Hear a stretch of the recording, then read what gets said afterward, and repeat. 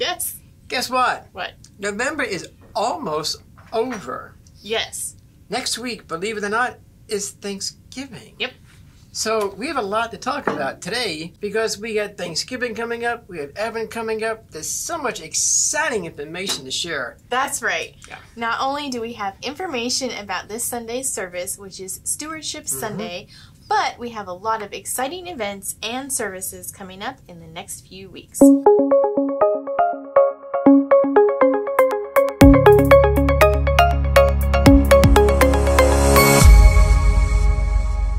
Stewardship Sunday is this Sunday, Pastor. Indeed Tell it us is. a little about your message, All Things Belong to God. Well, I'm going to start by giving a little bit of history on that. A while ago, as you know, I wrote a hymn text to a song that I kind of made fun of in Bible class and changed the words. And the people really enjoyed it. And since then, people have been asking me, when are you going to write another hymn? And I said, oh, I'll get to it. And finally, I thought about doing one for Stewardship Sunday. And so I put some thoughts down on paper, and the phrase that kept coming back to me was, all things belong to God. Okay. And so I wrote the hymn text, not the tune, the hymn text, around the theme of all things belong to God. And I said, So it started bouncing off into a message, and then bounced off into a service. And what's really neat was I was talking to Martha at the council meeting, and her devotional thought on Stewardship Sunday is also around all things belong to God. So it's kind of like the stewardship theme for 2024. So I'm excited that the readings, the hymns, the sermon hymn, which is the one I wrote, my message and Martha's stewardship message, and even the kids' message is going to be around the theme of all things belong to God. And we are reminded in James 1, 2 through 4, count it all joy, my brothers, when you meet trials of various kinds. For you know that the testing of your faith produces steadfastness. And let steadfastness have its full effect, that you may be perfect and complete, lacking in nothing. Last week, we spoke briefly about LittleSteps Christmas program, and this week we know the date, which will be Monday, December 11th. Indeed it will. And remember that we are seeking donations of undecorated Christmas cookies. And the reason for that is the youth group will be having a decorating party on the 10th, this Sunday, the day before. So if you guys would like to help out, bring in those cookies to church, to either Heather or Tammy, and they'll stick them in the freezer, and we'll keep them frozen until they're ready to be decorated by our awesome youth. Another event coming up for LittleSteps is an easy to participate in fundraiser. Easy is right. Absolutely easy. And all we have to do is go to the Texas Roadhouse restaurant up by me and have a wonderful meal on December 4th. And I might suggest those rolls that they have are awesome. But yes, go on up there, have a great meal, join your brothers and sisters from the church and from the daycare, the preschool, and part of the proceeds are go to LittleSteps, right? Yes. What could be easier? Yeah. This event will be from 3 to 10 p.m. on December 4th, like you said. You must take the flyer in with you in order for LittleSteps to receive 10% of the proceeds. Yes. So look for the flyers in the back of the sanctuary. This Wednesday night is Thanksgiving Eve already, and we will be having a service at 6 p.m. that night. Absolutely. And this service, of course, will include communion.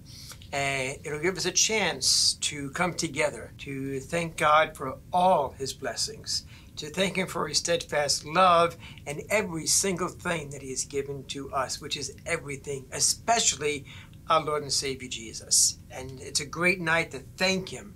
And that's what we're going to do that night. Next Sunday, November 26th, we will be decorating the church for Christmas because Advent begins on December 3rd, which is the following Sunday. It's actually interesting this year calendar-wise because we usually have Thanksgiving and then right away the first Sunday of Advent.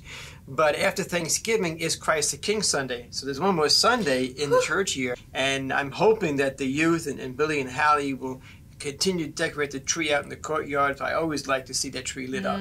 You know, that's always a good thing there.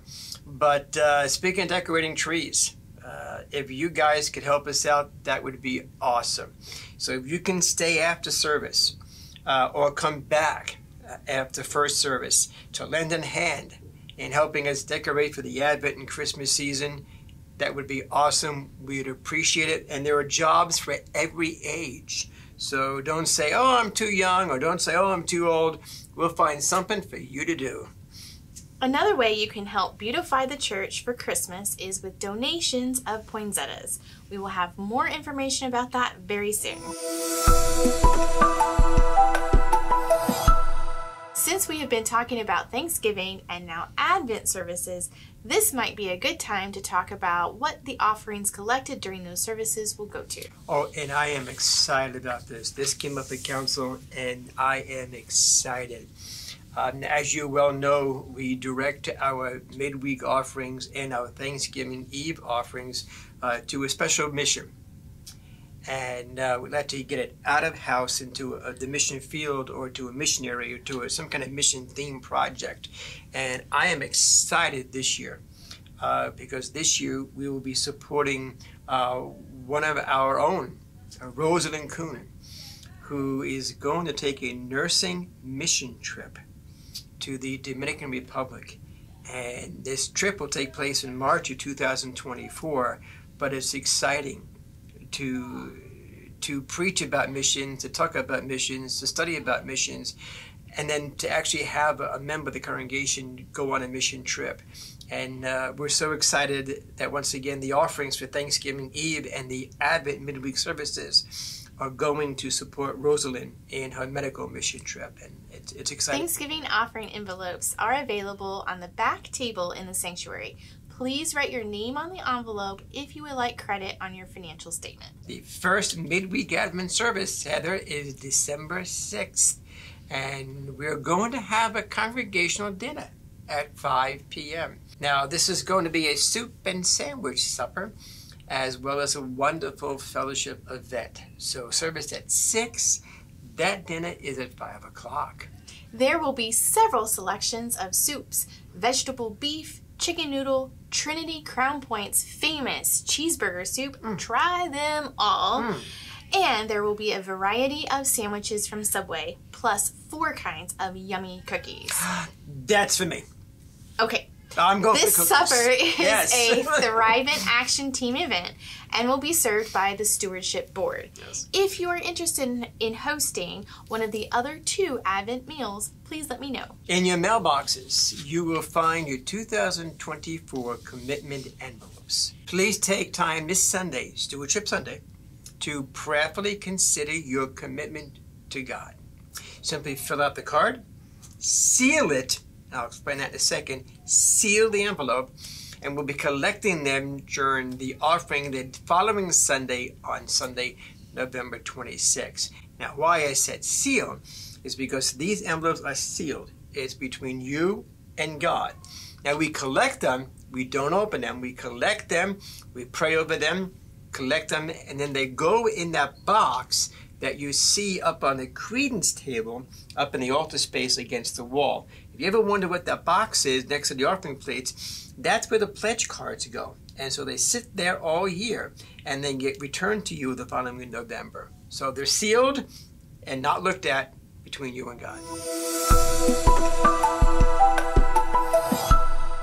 On Monday, the knitters will be meeting at 10 a.m., the elders will have their next meeting at 6 p.m., and the women's Bible study will be getting a new study at 6:30 p.m. The youth group will also be gathering at 6:30 in the youth garage. And Polka has their next event on Tuesday at 11:30. And then the trustees will meet that night here at church at 6 p.m. The lunchtime Bible study will be wrapping up their Revelation study with lunch and study at noon on Wednesday. But there will be no confirmation class or men's Bible study that night due to the Thanksgiving Eve service.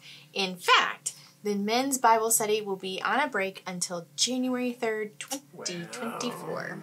Well, then on Thursday, we encourage you to enjoy time with your family and friends. Eat some turkey, then Thursday night eat a little bit more, and then on Friday eat what you didn't eat the day before, and then on Saturday you can walk it off for Christmas time.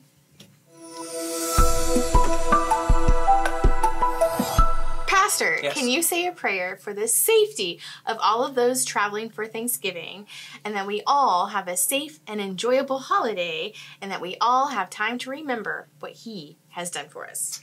Wow. There's a lot in there, but I can surely do that. Father God, we thank you. And that's the key phrase, we thank you.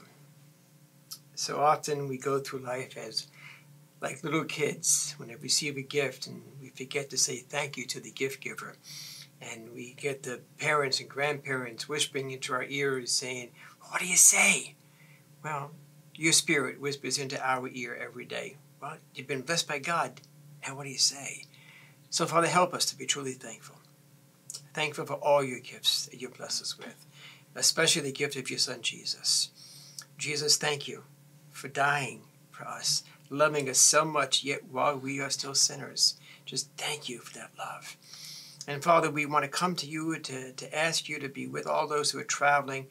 So many people now are taking the opportunity to travel to friends or traveling home from college or wherever. Just bless their travel and make their travel safe, whether in planes, on trains, in cars, wherever it might be. Just bless their travel and keep them safe. And when we gather together as family and friends, whether here at church or in our individual homes, just bless that time and help us to enjoy the friendship and the family, but to enjoy the time of just saying thank you for all your gifts. In you we do pray. Amen. That's the end of information for this week. It is. And I want to say thank you. Speaking of Thanksgiving, thank you guys for watching. And may God bless you. And we pray that we hear from you guys soon. We would love to have you join us in person for worship here at Redeemer. Our Sunday services are at 9 and 11:15. If you can't join us in person, you can view those services via our live stream. And please like and share this video and check out some of the other content on our YouTube channel. And please like and subscribe. And make sure you click on that notification button so that when we load up new content, you will be notified. If you would like to know anything about Redeemer, please contact me in the church office at churchoffice@redeemerwarsaw.org. Or you may contact Pastor Carney, Bill, or Billy with the addresses listed on the screen. Visit us online at redeemerwarsaw.org or on Facebook at Redeemer Warsaw. And once again, thank you for watching.